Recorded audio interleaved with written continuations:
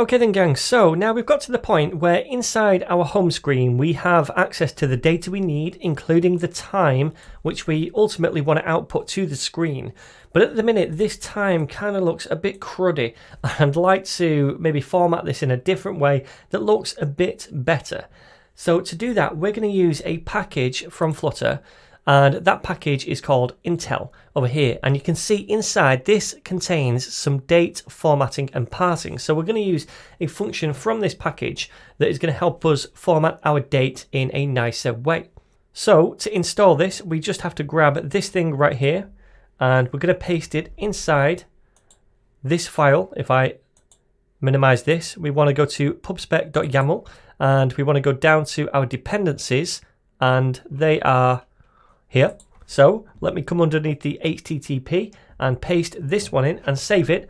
Then when I close this off, I'm going to click Get Dependencies to update that and grab that dependency.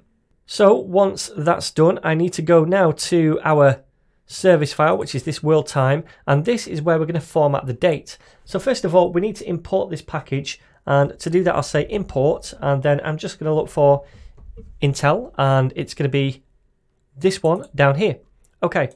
So now down here we want to use a function provided to us by this package, and all we need to do is delete this stuff first of all, and then I'm going to say date format, which is provided to us by that package we just imported, then use a method called jm, and then a method on that called format, and inside here we're just going to pass in now. So I'm going to say now like so, and this is going to format that date into something that looks a lot more palatable.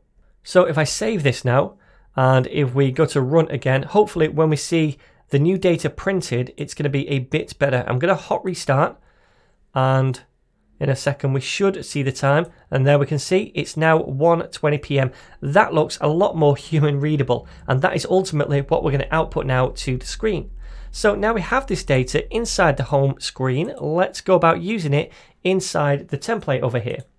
So currently this flat button, this is inside a column. So we're just going to add some more widgets to this column. The first thing I'm going to do is a sized box, because that gives us a bit of breathing room between different widgets in a column. We've seen that already. And this is going to have a height of 20 pixels.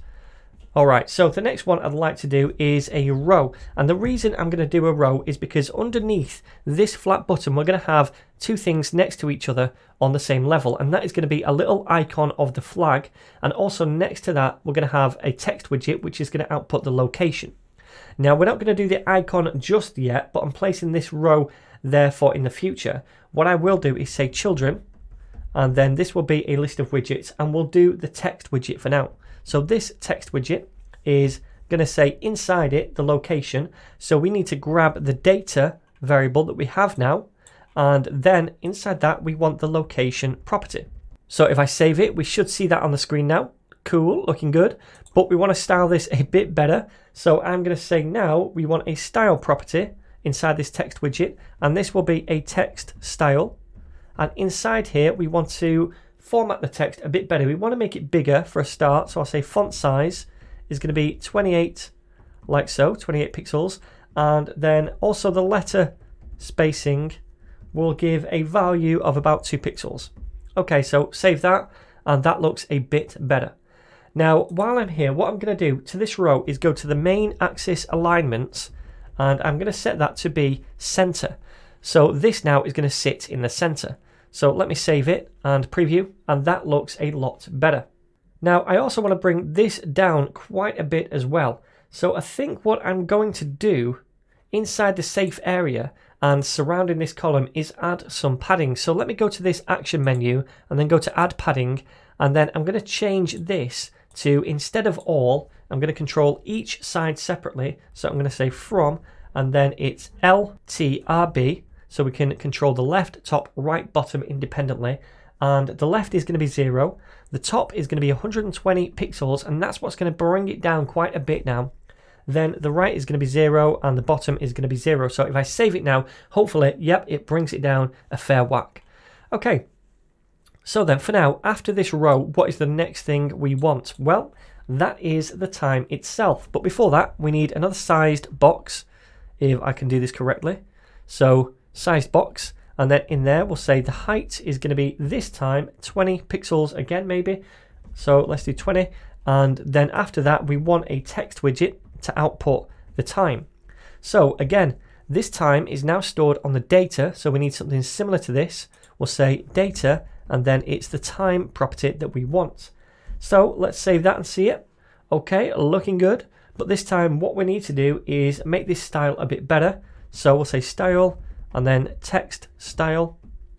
And all I'm going to do is probably just increase the font size. So I'll say font size, and we want to make it nice and large, so 66 pixels. Save it, and that is looking pretty good. Okay, cool. So now if we hot restart, we should see the updated time. So 1:24 p.m. in Berlin. And there we go, my friends. We've now formatted our time down here inside, whoops, wrong file. So world time. So we formatted the time right here just by using this JM method and the format method. And we did that using date format by installing and importing this package right here. So we get that updated format, which looks a lot better for the user. Then inside the home screen, all we're doing is outputting this data that we get back from the loading screen. So we receive it here, we store it in data, and then we're outputting that data down here inside the widget tree. So this is all looking pretty good so far. What I'd like to do in the next video is go back to the loading screen, because currently the loading screen looks a bit pants. If I hot restart, we'll quickly see it over here. So hot restart, we see the loading screen there. It looks a bit rubbish. I'd like to make that look a bit better by using a spinner.